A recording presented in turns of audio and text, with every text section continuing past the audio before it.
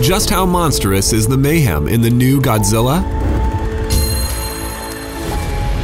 The time has come. Well, the carnage is definitely intense, but never too graphic.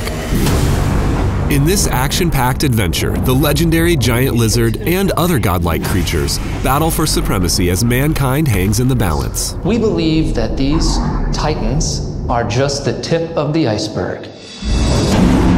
Not surprisingly, jaw-dropping fight scenes and epic destruction are the staple here.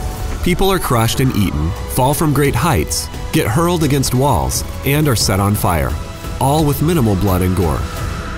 Cursing is infrequent, but a few F-bombs and S-words are dropped, generally in reference to the monsters. My God, Zilla. Mixed in with all the thrills is a muted message about protecting the environment. They are the only guarantee that life will carry on. Common Sense says Godzilla, King of the Monsters, is okay for kids 12 and up. For more age-appropriate media pics, visit us at commonsense.org.